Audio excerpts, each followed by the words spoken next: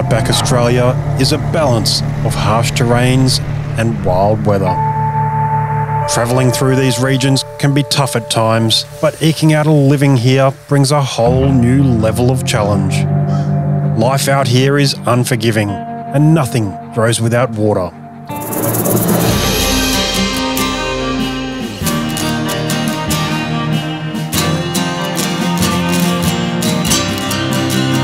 The road is totally washed away, and it's going to be a fair while before that's possible. The road to Menindee is absolutely decimated. It's amazing how full the lakes have actually got. From white dunes yesterday to red dunes today, absolutely amazing.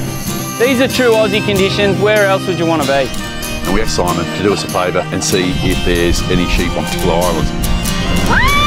Oh!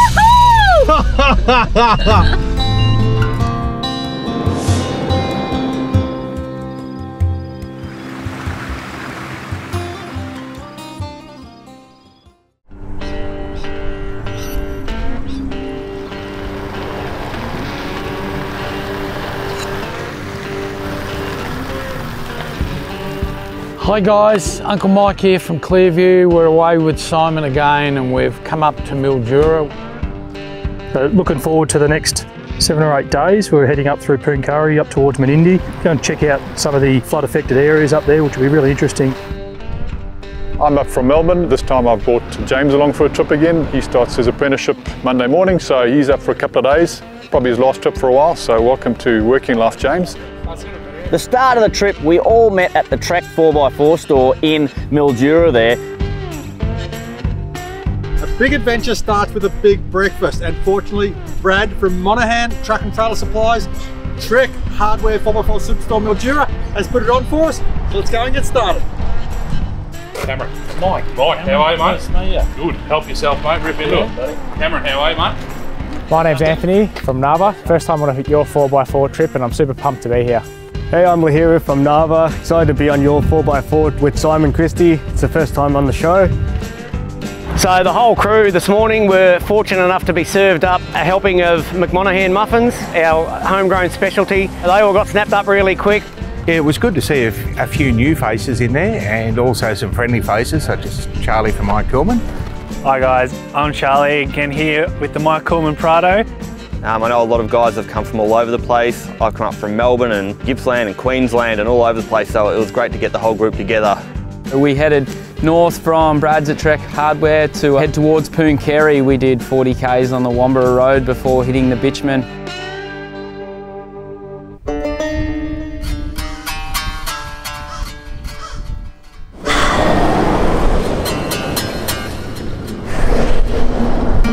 The weather was very dry. You could see all the heat waves across the road. Long bitumen roads, heaps of dust flicking around. You can almost picture the tumbleweeds rolling across the road. That's the sort of scenery. Beautiful scenery on the way, you know, nice roads, reasonable condition. What a beautiful sight that was to see as well. Absolutely amazing out here. We took one of the more scenic routes, went along the dirt sections before we hit the small section of tar. A little bit rough, so we did have to air down midway. That took a fair bit out of the trip and made it a little bit quicker for us to get up towards Pooncarie.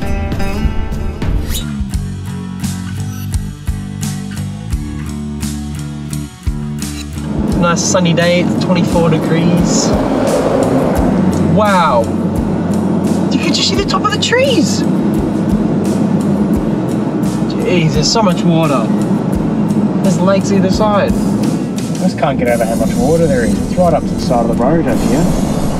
Quite a lot wetter, everything was green. A massively different country than last time I was up here. So we're going from bitumen to dirt roads, and it's just incredible. There was a fair few roadworks happening as well along that way. Considering the water issues and the importance of our production, both the Wentworth and Central Darling Shires have granted us access, so we have sought the correct permission. We are doing it all legitimately, and we're looking forward to a ripper week up here in Tolarno. Simon's done a lot of work with the local councils to get us permission to get onto these roads. So we can showcase exactly what's happening up here and some of the problems that are being caused and some of the frustration that the locals are dealing with.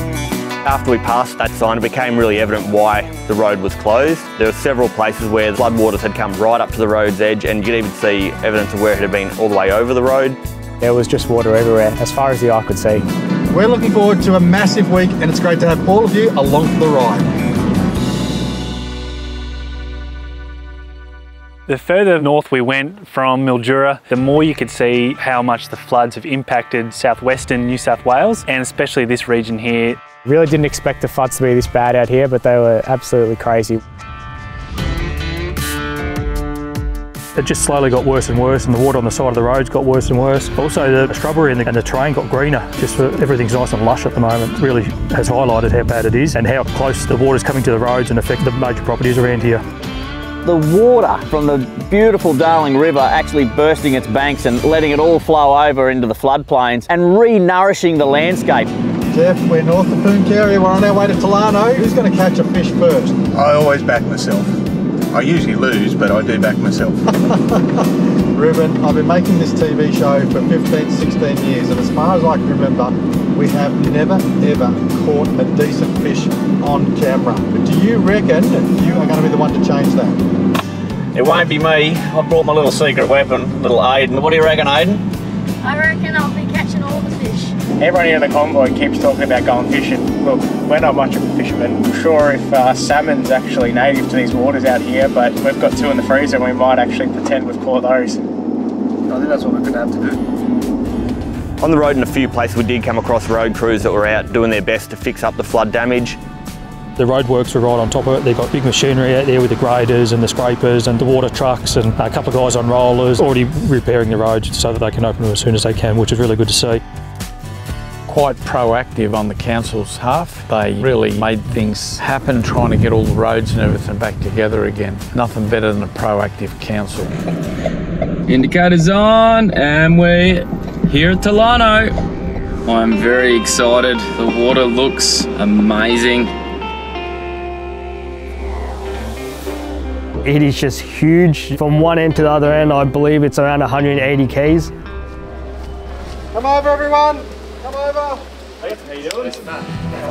Rob met us, beer in hand, very excited to give us a tour of this beautiful property. Please ask as many questions as you possibly can. I'm the owner of Tolarno Station, and I'm very proud of the 500,000 acres. Very passionate man on the Darling Barka. He's trying to save it, trying to stop the water theft. It's the most amazing river system that we have in Australia, I believe. Basically go through deserts, and then right in the middle you put the Menindee Lakes, 4 times bigger than Sydney Harbour, in the middle of nowhere. Really is such a shame to see this river getting used and abused, as he said. For the last 10 years we've been fighting very hard to keep water in the river. The Murray's highly regulated. Here, that wasn't the case. So all we want is as much as you take, you pay for, this river comes first. It was awesome to get a bit of a breakdown in history lesson from Rob. There was about 450 people living here at Tolarno Station. We ran 338,000 sheep. It really surprised me the size of the homestead and some of the infrastructure around that.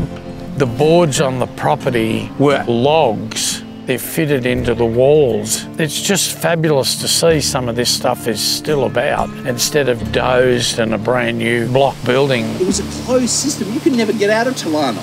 They were travelling in a year like this, which is 1 in 100 years. It couldn't have been better for them. Took us through the old blacksmiths. You're up to 65, 70 degrees.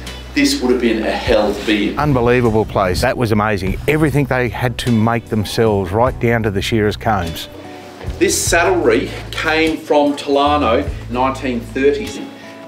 It was very interesting. They made everybody very welcome. Really nice people. If you get a chance to come up here, come and say hello. The wealth of Australia came in through the wool industry. It was that important.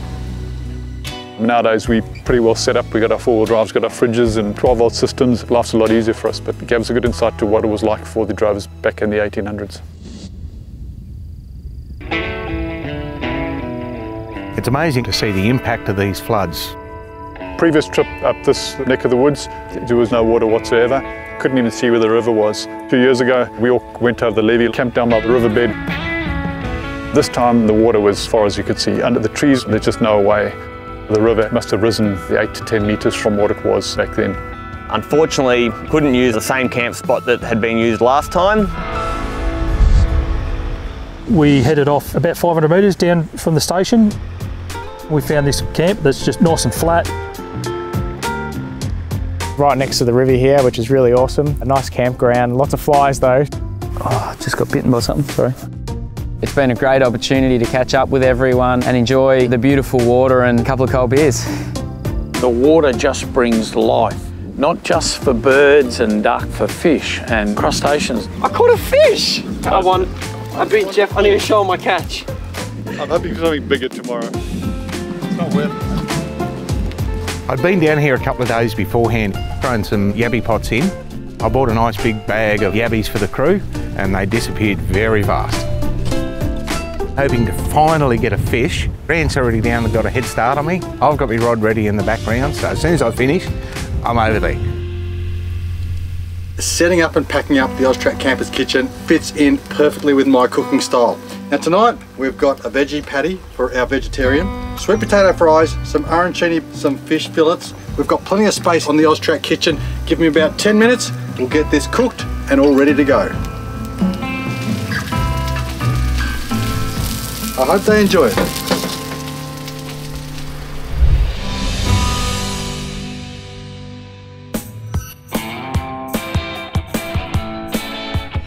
So I've woken up here day 2, we've made it day 1, we've survived. Now Simon's turned up, he's going to give us a bit of a debrief of what's happening today, and I'm super excited because Rob is actually going to give us a bit of a tour of his property. My name's Rob Maxwell. They call me the caretaker. I look after the house here. I've been here for a bit over 6 months now. It's been quite an eventful time. Flood, which has been quite dramatic for Tolarno. It is a pleasure to welcome 4-wheel drive TV to Tolarno Station. I'm hoping to take them up the road to see the extent of the flood. But today is the big day that we go out and check out what the floods have done to this property. So you'd think the devastation is quite severe, but the reality is that these are flood plains. By definition, they're supposed to flood. So it's a fantastic opportunity for the land to regenerate. It helps the environment, it helps the earth, it helps the flora, the fauna. Everything is thriving out here. It's lush, it's green, it's beautiful, and we are so lucky to be here at this time of year. So hopefully we're in for a good day of forward driving and good exploring. Wouldn't mind seeing someone get stuck. Forecasting a bit of mud today. Putting my bets on that the Nava boys are going to get bogged first. Not even 5 kilometres down the road and we've already had some drama. The camera crew got stuck. It was pretty funny. A few of the guys in the convoy had bets on us being the first ones bogged, but thank God it wasn't us. That is you guys and not me. Always you, Michael. It's always you. Camera crew's deflating, everything looking like it's all back on track again with them backing out. And of course, our camera crew car driver, he's just turned left straight into some deeper, muddier bog. Don't go there. They did a pretty good job of initially getting themselves out until it got a lot worse, at which point Simon had to turn up and give them a bit of a hand to recover their vehicle. Simon being Simon, legged it, had to go around the water, come up. Bogged to its eyeballs. A little bit of excitement and a bit of fun in the morning. We had to winch him out. Real highlight, can't travel alone up here or take risks on where you drive, and you're lucky enough we're in a convoy, we've got plenty of people around with plenty of gears to sort the situation out. It was great for us, gives us ammunition to give the guys a hard time. It's amazing, every trip we go on there's always a popcorn moment with the camera crew, especially this guy, he's hopeless. Going to enjoy the next 6 or 7 days, giving him heaps.